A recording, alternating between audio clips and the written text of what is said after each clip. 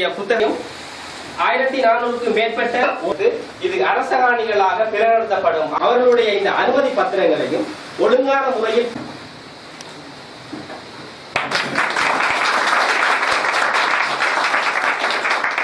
கம்பெனிகள் ஊடாக அதை உறுதி பார்த்தீர்களானால் அந்த கம்பெனிகளோடு அரசாங்கத்திலே இருப்பவர்கள், அங்கு முக்கியமான பதவிகளில் இருப்பவர்கள் அதனோடு சம்பந்தப்பட்டிருப்பார்கள் என்று அறிந்து கொள்ளலாம். ஆகவே எங்களுக்கு நாங்கள் தன்னாட்சி கேட்பதற்கு ஒரு முக்கியமான காரணம், வடகிழக்கு மாகாணத்திற்கு தன்னாட்சி வேண்டும், சுயாட்சி வேண்டும் என்று நாங்கள் கேட்பதற்கு காரணம் என்னவென்றால், மத்திய அரசாங்கம் தன்னுடைய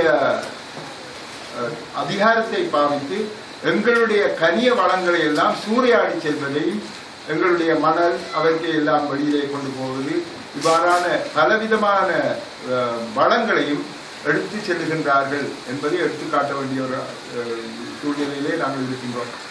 இவ்வாறு எங்களை தங்களுக்கு தேவையான பணம் சம்பாதிப்பதற்காக எங்களுடைய கனிய வளங்களை அவர்கள் சூறையாடுகின்றார்கள். அதே மாதிரி தான் எங்களை கொண்டு வித்திய ஒவ்வொன்றையும் செய்து கொண்டு தாங்கள் அதில் இருந்து வருமானங்களை பெறுகின்றார்கள். இது வடமாகாணத்திலும் நடக்கின்றது. அங்கு தென்னமரவாடியிலிருந்து கொஞ்சம் வடக்கு புறமாக கடலோரத்திலே கருத்த மண் இருக்கின்றது.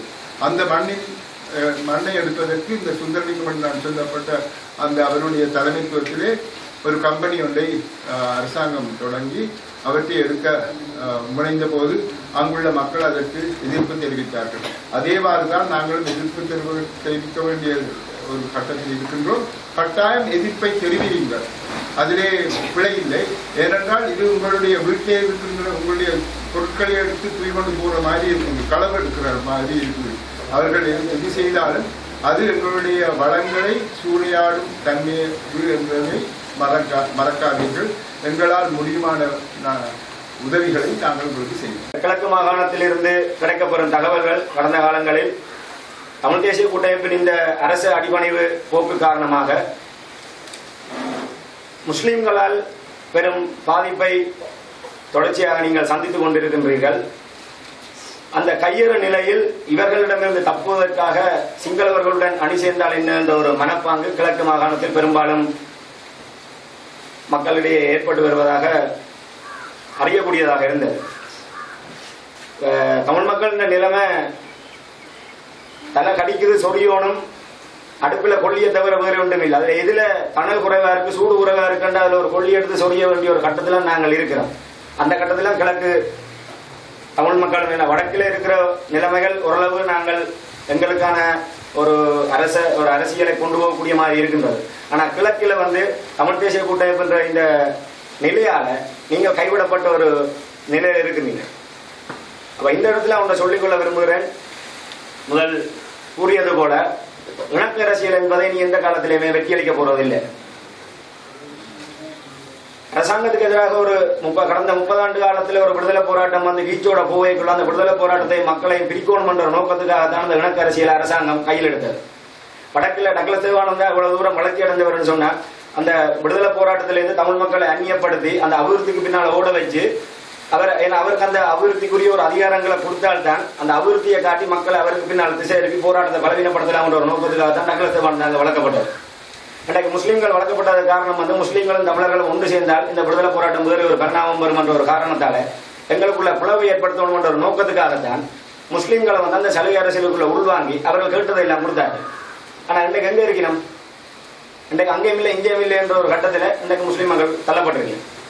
அப்ப இணக்க அரசியல் என்றது இந்த 1000 அமைப்புக்கு பிறகு இணக்க அரசியல் என்றது கேள்விக்குறியா போய் தமிழ் தேசிய கூட்டமைப்பு கூட அந்த இணக்க அரசியல் பாதையில நாங்கள் பயணிச்சு கொண்டிருக்கணும்.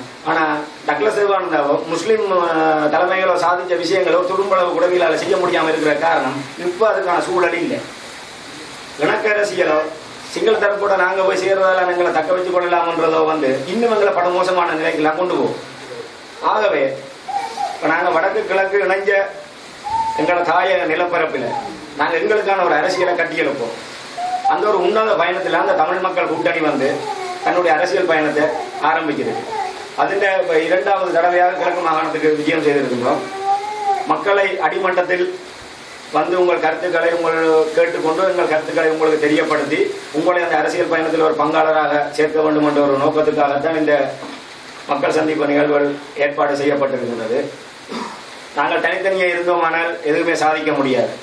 நாங்கள் 2 கைகளும் ஒன்றாக சேர்ந்தால்தான் எங்களால் இந்த விடயத்தை சாதிக்க முடியும். ஆகவே நாங்கள் எல்லா வேறுபாடுகளையும் தமிழர்கள் ஒரு அடையாளத்தில் ஒன்றிணைந்து எங்களுக்கான அரசியலை நாங்கள் முன்னெடுக்கிறதுக்கு நீங்கள் பக்கபலமாக இருப்போம் என்று கேட்டுக்கொண்டு சந்தர்ப்பத்துக்கு நன்றி கூறி விடைபெறுகிறேன். இடையூறுகளுக்கு விடை காணும் முகமாகவும் எமது தமிழ் மக்கள் எதிர்காலத்தில் ஒரு வீரமுள்ள தமிழனாக வடக்கு கிழக்கில் வாழ வேண்டும் என்ற நல்ல நோக்கத்தோடு எமது மக்களுக்கு வழிகாட்டை செல்ல வேண்டிய ஒரு பாரிய பொறுப்பினை எமது மாண்புமிகு முதலமைச்சரும் நீதியரசரும் அவர்களாக ஏற்றுக்கொண்டிருக்கின்றார்கள். அவர்கள் இன்றைய காலகட்டத்தில் அவர்கள் எமக்கு முன்வந்திருக்கின்ற நிலையை நாம் உங்களுக்கு கூறி வைக்க விரும்புகின்றேன். மாண்புமிகு நீதியரசராக இருந்த காலத்தில் அவர்கள் பல செல்வங்களை அனுபவித்து விட்டார்கள். பல செல்வங்களும் கிடைத்தது. ஆனால் இறுதி கட்டத்தில் அவருடைய சேவையை எமது தமிழ் மக்கள் மீது அப்படியாக இருக்கின்ற காலங்களில் அனுபவித்த துன்பங்கள் எங்களுக்கு நன்கு தெரியும். எமது முதலமைச்சர் அவர்களுக்கு எமது கிழக்கு மாகாண விவரங்கள் அனைத்தும் நாம் தெளிவாக சொல்லியிருக்கின்றோம், கூறியிருக்கின்றோம். எமது வடக்கு மாகாண அரசியல் வேறு, கிழக்கு மாகாண அரசியல் வேறு. நாங்கள் பல முன்முனை போட்டி 2 பேருக்கு நாங்கள் முகம் கொடுக்க வேண்டி இருக்கின்றது. ஆகவே ஐயாவுக்கு நிறைய எமது கிழக்கு மாகாண விவரங்கள் அனைத்தும் ஆனா தொடக்கம் அக்கண்ணா வரையில் நாம் எடுத்து கூறியிருக்கின்றோம். அதற்கு அமைவாகத்தான் இந்த கதிரவடி மக்களின் உங்களுடைய அபிப்பிராயங்களையும் எமது கட்சியின் எதிர்கால நடவடிக்கைகளையும் எதிர்கால நடவடிக்கைகள் உங்கள் சார்ந்த நம்மள் சார்ந்த தமிழ் மக்களின் எதிர்கால நடவடிக்கை சார்ந்ததாகத்தான் நாங்கள் உங்களை சந்திக்க வந்திருக்கிறோம். தேர்தலுக்காக வரவில்லை என்பது எமது முழுமையான கோரிக்கை. தேர்தலுக்கு நாங்கள் வர நீங்கள் நமது தமிழ் மக்கள் இந்த நாட்டிலே இந்த மண்ணிலே வாழ்வதானால் நாம் வீரமிடமும் எமது எல்லாவற்றையும் பெற்று வாழ வேண்டும். அல்லது நாங்கள் இறப்பதே மிகவும் மேலான செயல் என்று நான் நினைக்கிறேன். அதனாலே எமது கட்சிகள் விட்ட பிள்ளைகள் எங்களை வழிநடத்தி சென்றவர்கள் இடையிலே விட்டுவிட்டார்கள். எனக்கு கிடைக்க வேண்டியது ஒன்றுமே கிடைக்கவில்லை. கிழக்கு மாகாணத்தை பொறுத்தவரை நாம் எல்லாவற்றையும் இழந்து விட்டோம். எமது சகோதரிகளை இழந்து விட்டோம், கல்வியை இழந்து விட்டோம், தொழில் வாய்ப்பை இழந்து விட்டோம். இன்று நாம் செல்வதற்கு அது மட்டுமல்ல, எமது காணிகளையும் நாம் நாளுக்கு நாள் கபடிகளும் செய்து கொண்டு போகின்றார்கள்.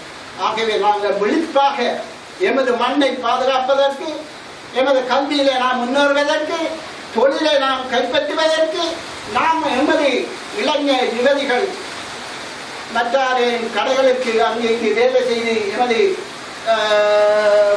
யுவதிகள் செல்வதை தடுப்பதற்கு நாம் முயற்சி எடுக்க வேண்டும். நாம் அதற்காக அயராது பாடுபடுவோம் என்பதை உங்களுக்கு உறுதி கூறி, உங்களுடைய மண்ணில் பிறந்தவர் என்ற ரீதியில் நான் எப்போதும் உங்களோடு எமது தமிழ் மக்களின் எதிர்கால நடவடிக்கைக்கும் சுத்த தீரங்களில் கலந்து கொள்வதற்கும் எமது மண்ணை பாதுகாப்பதற்கும் நிச்சயமாக உங்களோடு சேவை செய்வேன் என்பதை உறுதி கூறி நன்றி.